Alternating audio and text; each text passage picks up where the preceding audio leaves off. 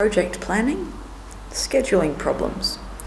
So when we've got a project, we've usually got the activity table, something that has to be done before something else can start. So we've got to finish activity A before activity C can start. And normally in project planning, one of the really critical things is the time schedule.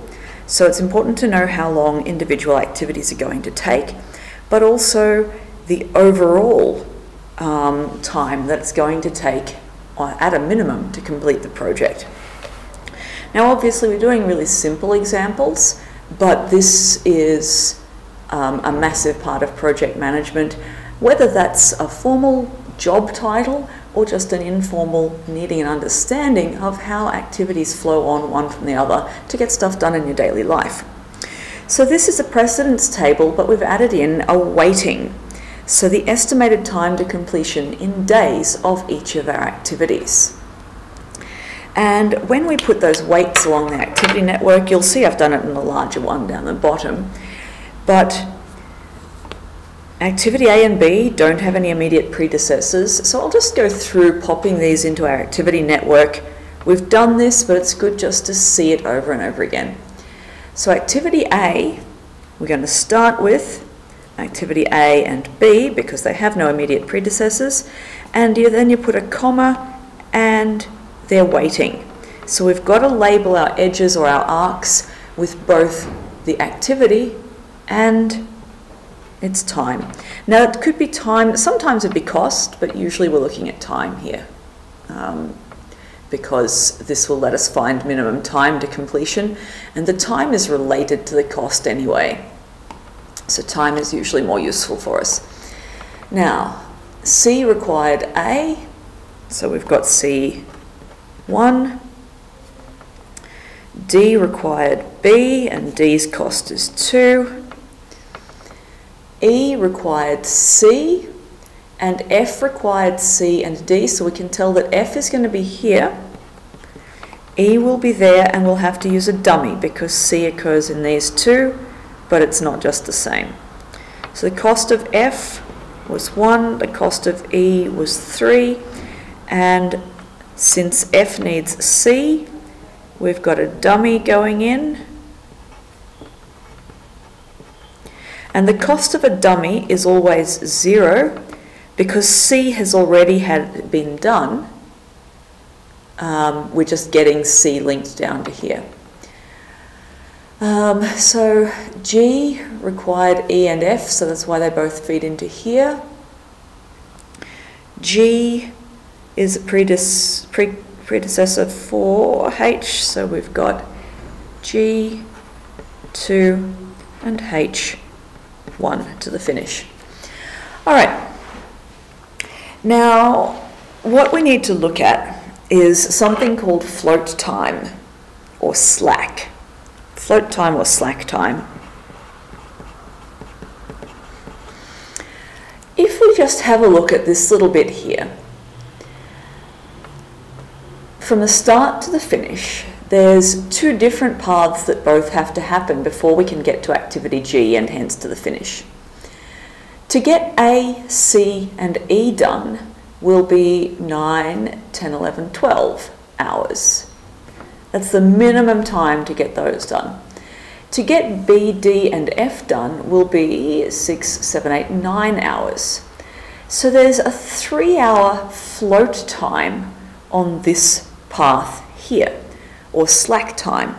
What that means, especially if you look at your textbook, is, this is a much shorter, smaller example.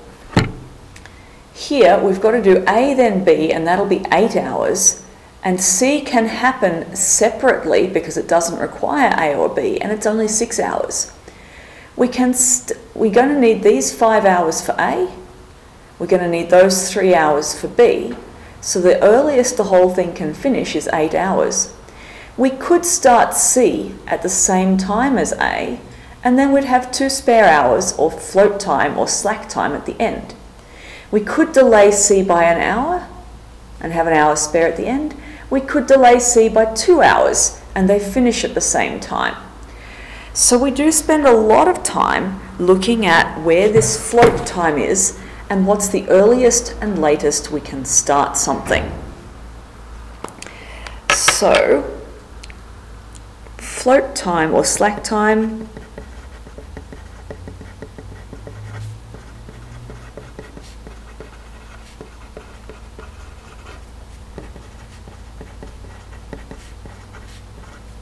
flexibility about when we need to start an activity. So the slack time or the float time that we've got on starting activity B here is 3 hours, because we could delay it by 3 hours because this path takes 3 hours more than this path. We wouldn't delay it any more than that. Now, critical path analysis is usually at this stage looking for the minimum completion time for the whole project. And we really want to be identifying activities that have no float time, and that if we delay those activities, there'll be a delay to the completion of the entire project. This path has 3 hours float time. This has no float time. So if there's a delay in here, starting this will be pushed out, and so finishing the project will be pushed out. And the critical path is the activities that are critical to completing the project in the shortest time.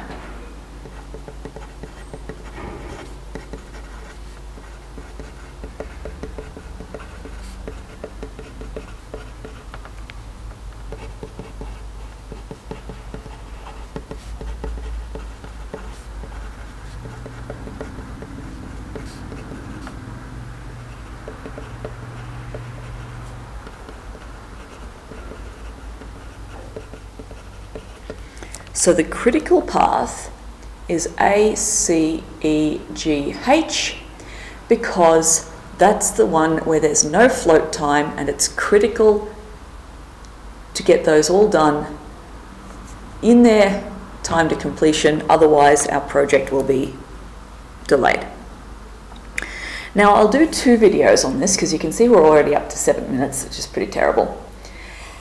And critical path analysis is looking for information about individual activities. EST is our earliest starting time, and our latest finishing time is LFT. And I should write that down somewhere, but I didn't give us enough space. I'll go through one example. This is really just reading or learning what all this is so we can read this critical path stuff, and then I'll do a proper example for our next one. So I won't ask you to make one of these this lesson, but we've got to understand it. So this is our activity network, and each vertex has 2 boxes, or a box split into 2 cells, and it's yellow and blue, and it's like that in your textbook as well, just to help us work it out. And what we're about to do is called forward scanning. The yellow box on any vertex has the earliest starting time that can possibly happen. And forward scanning is when we go forward and do the earliest starting time for every activity. So we start at 0. So the earliest we can start activity A and B is at 0 hours. And then we forward scan, adding the activity time into that's the earliest we can start into each one. So the earliest I can start activity C is when I've finished activity A, and that's at 8 hours in. And I need an hour then to do C. So the earliest I can start E is at 1 more hour, which is 9 hours in. Now I'm stopping there for a second because it starts to get confusing. Let's have a look at B. The earliest I do B, and it takes me 6 hours. So the earliest starting time for D is at 6 hours in. Now, the thing we get to here the dummy and E can both start at 9 hours in. If I scanned forward here, B and D, 6 plus 2 is 8.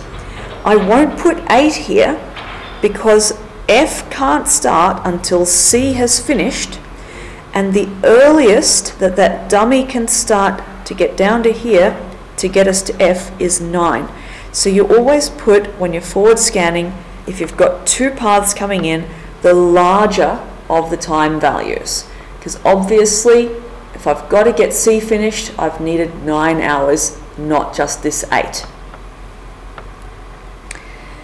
Then I need both E and F to be completed to start G. So I've got to again put the largest of the numbers. 9 plus 3, I can start based on this path at 12.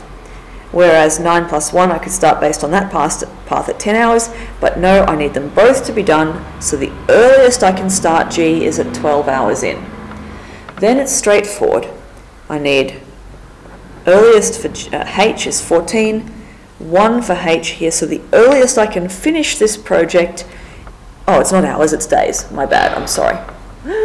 It's days, is 15 days. So the minimum completion time, 15 days for this project. Now, to find out some more information, we do backwards scanning in the blue box. And the right-hand cell, the blue box, contains the latest finishing time, LFT, for any activity that ends at this vertex. And we start with 15.